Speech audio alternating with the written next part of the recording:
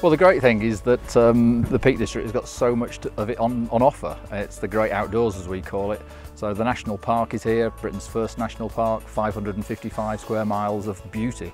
You just pan around and look around you here. That's why people come. It's a beautiful part of the world.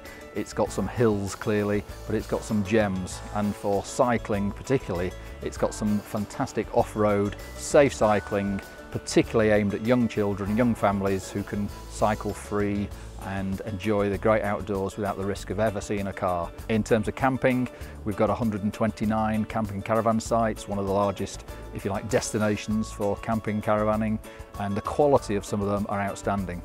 The Tour de France is one of those events like the World Cup or Wimbledon. Absolutely everybody knows about it. Even if you don't really do cycling at all, everybody knows about the Tour de France. So Tour de France coming to Britain is a big thing, and it's going to fringe the Peak Districts.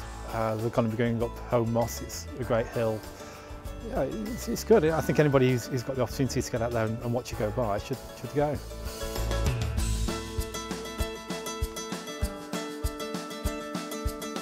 It's been a tough day today. First of all, we had the rain in the morning, so that was really difficult. We hit Chatsworth House, which was obviously an absolutely beautiful location, but then we hit Winnett's Pass, and Winnett's, as many people all know, it's a really tough climb, and it's been really tough since then. So then we're almost back to Crowden. So yeah, it's been a great day, but a tough one. It's been brilliant to have my family out today. I'm actually from sort of just outside the Peak District, so these are my old training roads.